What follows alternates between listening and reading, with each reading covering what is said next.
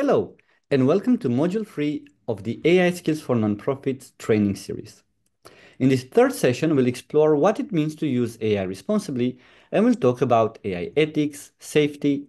We'll try to better understand what responsible AI is, explore AI governance as well, and showcase you the Institute's own approach to AI to inspire you in developing your own AI policy.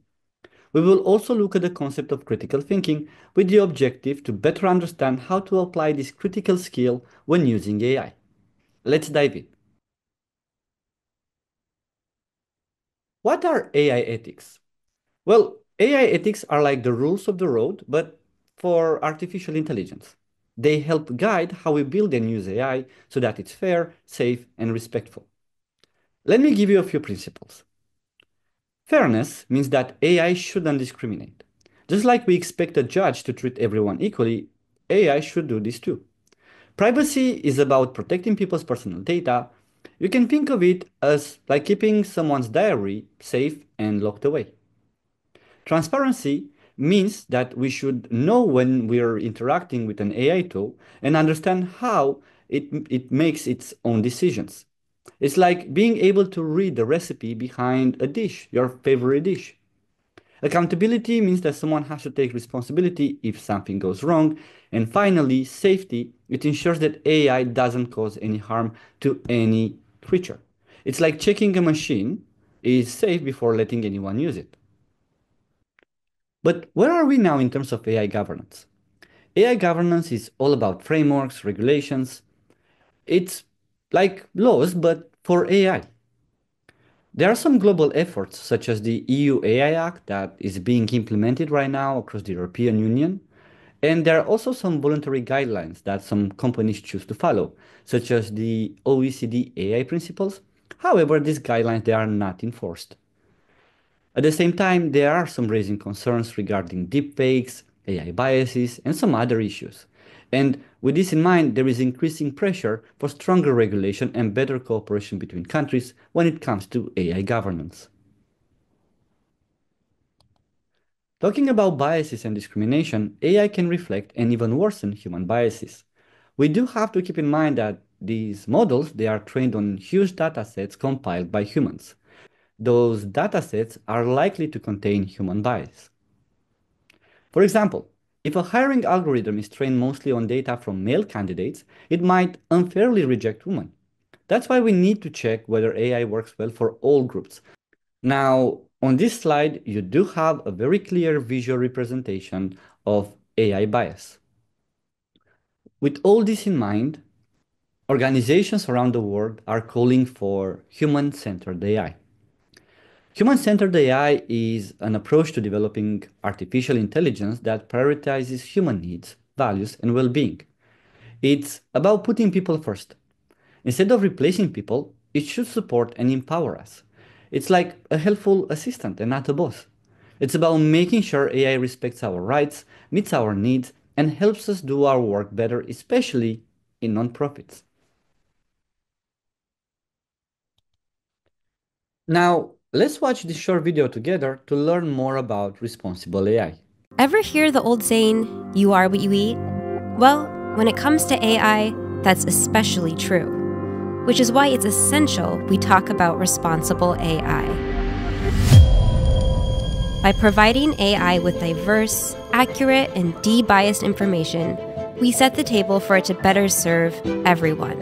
And all that requires is a principled development mindset, one that looks at how AI will be used and how it can make a positive difference in the world.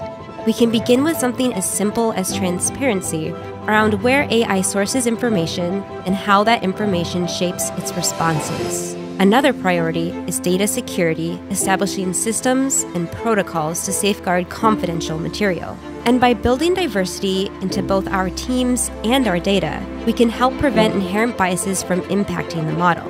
As we continue to work with AI, we need to keep a close eye on it, auditing and adjusting settings, training and retraining our models. Because while AI has incredible potential, it's on all of us to use it to do good.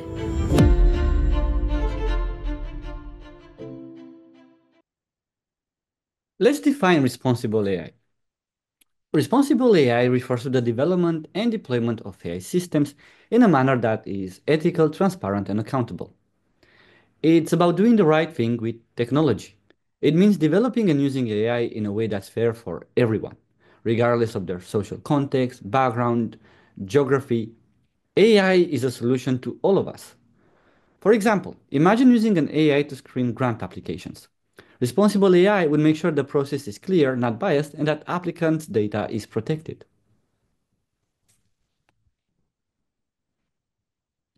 Why do we need responsible AI? Well, according to the Artificial Intelligence Index report from 2024, created by Stanford University, the total number of reported AI incidents has grown exponentially from 2012 to 2023. That number has increased almost 10 times than 11 years ago. In this context, we need responsible AI because, like any tool, AI can be used well or poorly. Without proper checks, AI might reinforce discrimination or spread misinformation. It's like teaching a child you want them to be thoughtful, not just smart. That's the kind of intelligence we should aim for AI as well. How does responsible AI translate into practice? Well, first of all, we need governance. We need clear rules and frameworks that can help us govern artificial intelligence. Then we need explainability so we can understand how the AI made its decisions. One of the biggest challenges nowadays is the actual opaqueness of AI algorithms. That is something that still needs to be improved. Next is fairness and transparency to avoid bias and to be open about how AI is being used. And of course, strong protection for privacy, security, and safety. This is very important. To summarize all this, it's like having both seatbelts and traffic rules for driving safely. Now, please allow me to tell you more about our own journey as a nonprofit towards responsible AI. At the CyberPeace Institute, we're choosing a human-centric approach. We are encouraged to use AI tools, but with care and being very mindful. Never sharing sensitive data and always thinking about how these tools align with our mission and values.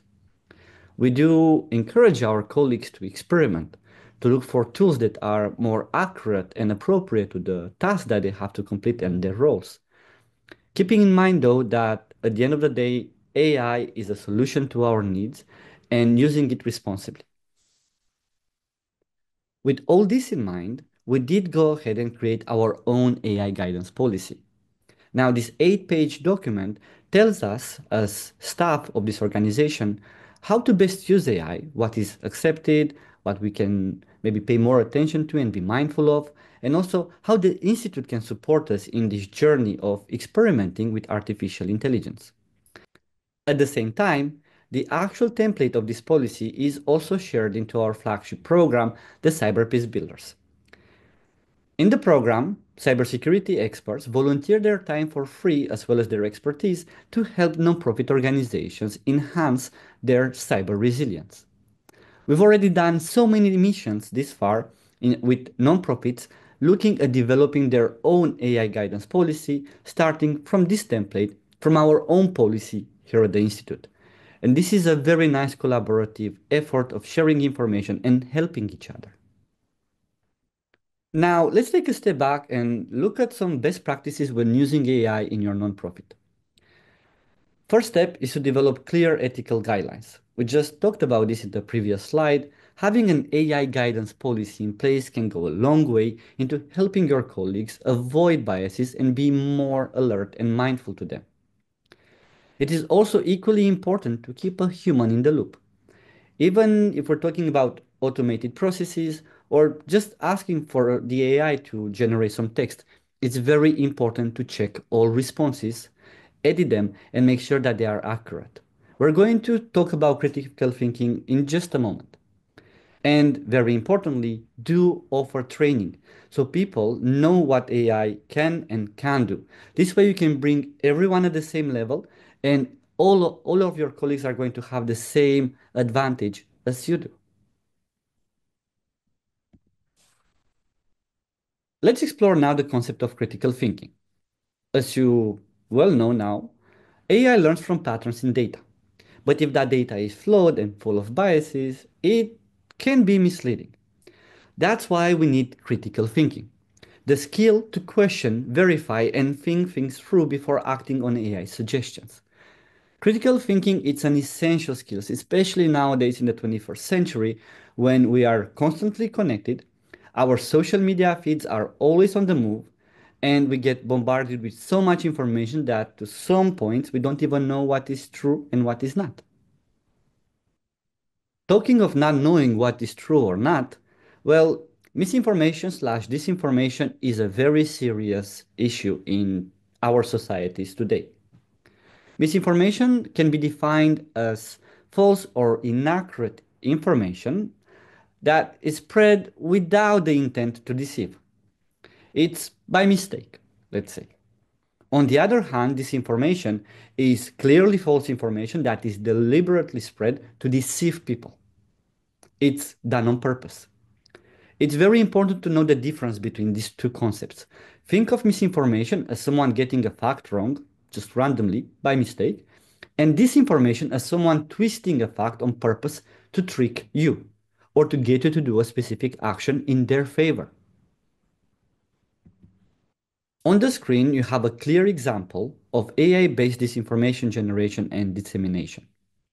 An AI can look for different articles, for headlines coming from trusted news sources to produce counter articles. Then those counter articles, they are uploaded onto fake websites and they are going to be further spread by using fake social media accounts, also known as bots, to actually get more traction. It's a model that is commonly used nowadays, and we've seen this so many times, especially during election periods. AI is even capable of writing fake reviews on Amazon for specific products. On the screen, you have now another example of this. However, in this example, maybe the AI wasn't that smart because it practically exposed itself, as you can see, that's highlighted in the box on the screen. As an AI language model, I do not have personal experience using this workbook. But however, what is alarming is that AI can be plugged into different websites to generate reviews, to generate content. We can even teach AI to spew this information. And this goes back to the idea of the main data set that the AI model is trained on. If that data set is infected, if we may use this word, with fake content, of course, then when being asked a question as factual as possible and as well written the prompt, it's only going to spew this information. What this information wants to get from you is to reshare the content and spread it further into your network. So please always be mindful and do not reshare without asking yourself a few questions like, why is this article or video putting so much emotional pressure on me? Who is behind this? Who would want me to further share this? Because then, if you share, that might trigger a vicious circle of never ending spreading false information, and we want to avoid that. Another big challenge are deepfakes. Deepfakes are AI generated videos or audio clips that might look or sound real, but in fact they aren't. They can be used to impersonate people or spread false information, which can damage trust and even manipulate elections. Always double check sources, especially if something seems off, and do always trust your gut feeling. For example, at the beginning of last year, after a deepfake video call with their chief financial officer, a finance worker paid $25 million. This happened to a British company based in Hong Kong.